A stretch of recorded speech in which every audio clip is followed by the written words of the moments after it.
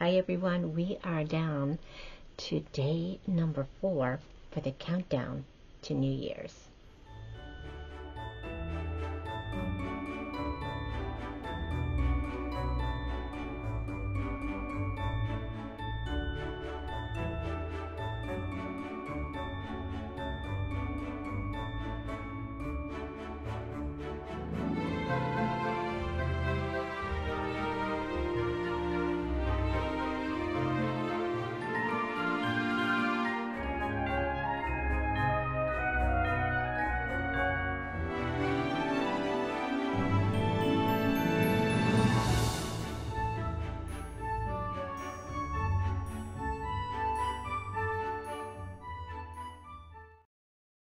Hi everyone, I'm Nancy and welcome back to my channel.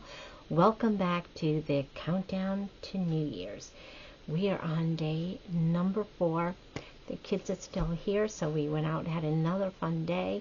We're actually going to be going home tomorrow, but I may have another house guest, so I'm excited that my sleepover buddy, Mr. Griffin, may be coming back for the weekend. So anyway, we'll see how that goes tomorrow, if that works out. But anyway, I had another fun day with the kids, and I just want to share a little bit of the day with you, and then share a little bit of sparkling wine with you. The one we have today is Mezza, and it's an Italian glacial bubbly. And this is just like one day with this Opie nail polish. Yeah, it is not really good on my nails. I don't know if that's how it works on everybody else, but it just does not really stay on the nails that good. Of course, I did not use a base coat or a top coat, so that could be my own fault. But anyway, I do love the color. I love the sparkles. It's so pretty. But anyway, let's get this champagne open so we can have a little chance to talk. So anyway, I hope everyone is enjoying this week here between Christmas and New Year's, and it's just been so much fun this year with the kids here, and just getting to do things every day, things that you just really don't think about. Like, you're thinking, yeah, I don't mind that I'm not going anywhere. I don't mind that, I work from home and don't see too many people. But when you get a chance to see people, you should really grab for it. It really makes your life so much more interesting. So anyway, we've got this open. We're going to pour a little bit in the glass. So anyway, the day started with Jeremy got up early, and he went to Dunkin' Donuts, and he got us some bagels and some donuts. So we had a nice little quick breakfast today. Gonna have a quick little sip while it's still nice and bubbly. Cheers, everyone. Happy New Year.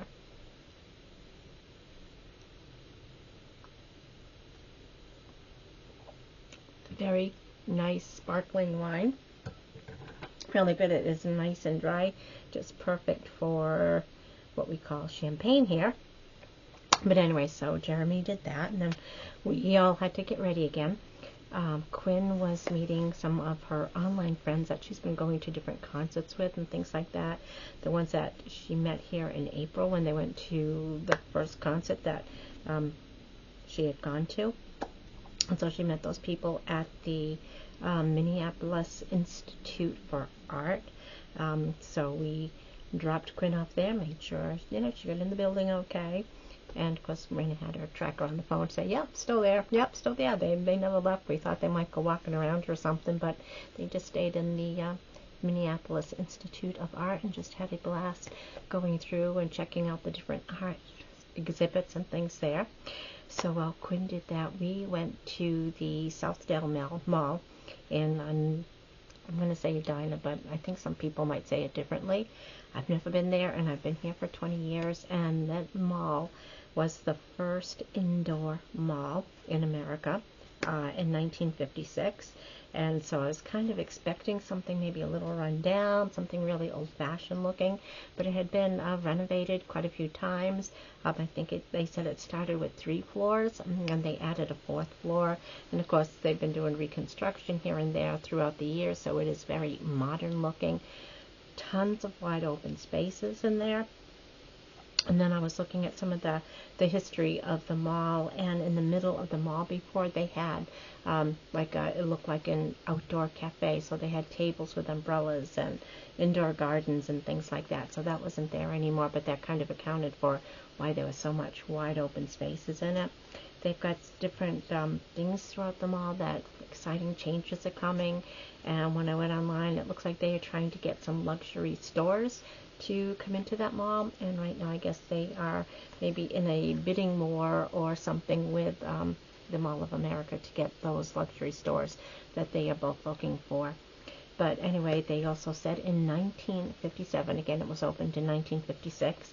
In 1957, Bob Barker came for 5 days to host Truth or Consequences, and it said they had 20,000 people come into the mall and check it out. Opening day, they had like 75,000 people come in 1956. So that was really interesting. So we just did a few stores there. There wasn't, Raina was looking for something sparkly to wear when she got home to go to a New Year's party. And of course, she kept finding these pink things. And I said, yeah, pink, I think pink, this hot pink is like the color of the year. Every place we went, it was anything that she kind of liked. She said, but it's pink. I don't want to get pink. So anyway, she ended up not getting anything. Well, there was a store called Cozy something, and everything in the store was $10. So she got some really nice pajamas or leggings that they are, oh my God, they're so nice. I should have gone in to get some, but I was resting my sciatica, and they're just fleece lined and high quality. So anyway, she got 2 pairs of pajamas there for the leggings, with the leggings and the matching top. So that was a good day for them. Went to the toy store. Did a couple of toy stores that we did, and Jeremy and Maddie Matt bought a book on airplanes, paper airplanes. So it's like already in the book, you just kind of cut that page out, and they're all different colors and things like that, and it just shows you how to fold it and what each one is supposed to do. And then like, this is going to work so good in your house because you've got such high ceilings. So when we came home after everyone took a nap, it became a little airport. So we had flying airplanes going all over the place. Also, they got a book of, and I'm liking, these people do this on the Face Mask Mondays all the time, the Would You Rather ones, and oh my God, there were some really, really tough ones in there, some that you did not want to pick at all. Yeah, so they got that as well. They thought that might be a fun parlor game for when they get together with their friends. Then we just wanted to grab something light to eat because we were thinking we were going to pick Quinn up about 5, and we figured we would probably eat something while we were in the city before we went home. But we made this mistake of going to DeLeo Brothers Pizza. And inside, I mean, Jeremy was like this fanatic. He was taking all kinds of pictures on the wall. It was like an 80s theme place, so they've got like the VHS tapes, the covers and things up on there, like posters and pictures of everything 80s. The arcade games, they had arcade games there, the old style like Pac-Man and Mario Brothers, things like that. That were like 25 cents to play.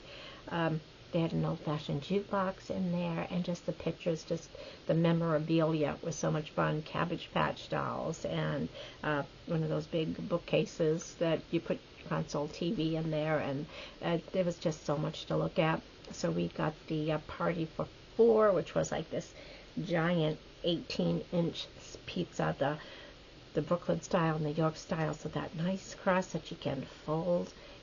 Yeah, I miss doing that with some of the pizzas out here because you just can't do it with all the pizzas that we have, different pizzas that we have out here. So we had that and some garlic nuts, which we probably shouldn't have had that, but we had that and just some sodas to drink, and yeah, so we were full. And so we walked around for a little bit more, and then Quinn had said, yeah, we're calling the museum. It's closing at 5, and we don't want to go out and walk around. It's too cold.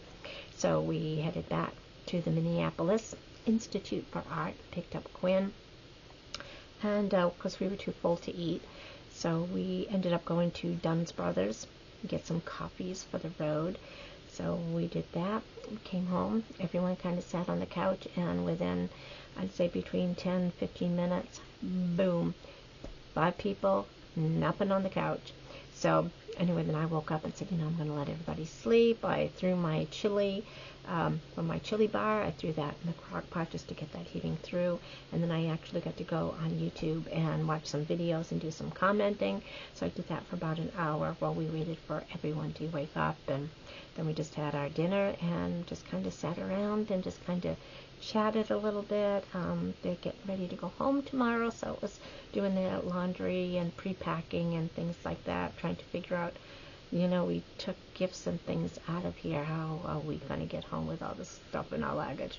Plus, the boys had been out in the garage, and then I had a big box of things that I hadn't used yet that I was saving for either giveaways or future gifts or anything like that. So the three of them went through that big box and took a lot of skincare, some makeup items. So Raina took stuff she wanted, Quinn took some stuff she wanted, and Matt took some skincare for, teenage skin.